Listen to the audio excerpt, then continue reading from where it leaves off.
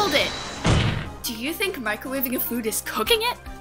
Yes, microwaving a food takes it from a state of inedible to edible and is a perfectly valid way of preparing food. Oh my god, it's not cooking, it's just getting it hot.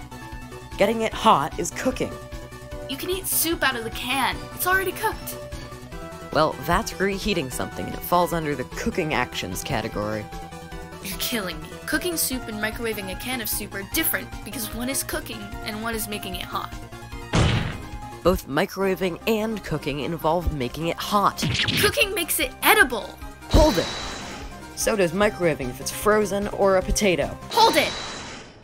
You microwave potatoes? On occasion. Why? It's convenient. Bruh, I'm gonna kill you. Heating up a can of food is not cooking. I'm not heating up leftovers and going, man, I sure love cooking. Now, if I made a microwave pancake, which I have been known to do, then that would be cooking because I mixed in ingredients and cooked them. Yeah, exactly, you can cook food in a microwave. But a hecking soup can isn't cooking. It was already cooked. I'm just making it warm like how I prefer to eat my soup. Cooking is defined as the skill of preparing food by combining, mixing, and heating ingredients. Yeah, and heating up soup isn't mixing ingredients. Bowl is not an ingredient. Yes, it is! No, it's not. The bowl is an essential part of the soup.